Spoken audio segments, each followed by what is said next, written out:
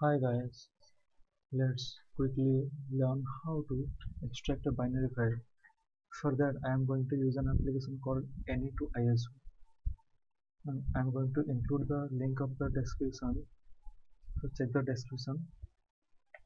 So this file I am going to extract, so let's open the application AnytoIso.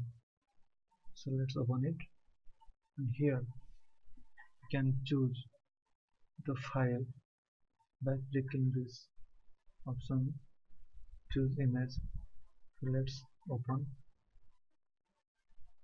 Now let's click the binary file which you want to extract and select it. So there are two options, whether you want to convert into an ISO or to extract it. You can convert it to specified path you want to mount, and you can extract it to the folder you want to extract to directly. So we are going to extract the file. So choose the path where you want to extract and click convert, extract. So it's now extracting. As you can see, it may depend on the size of the file how much time it takes,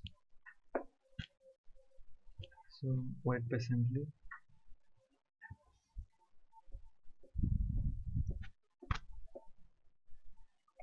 Now as it seems it has finished the extracting process.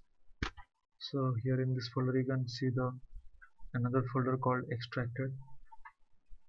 That contains the files in the bin file. Thank you guys for watching. If you liked my video, please share and comment, and please subscribe to my channel.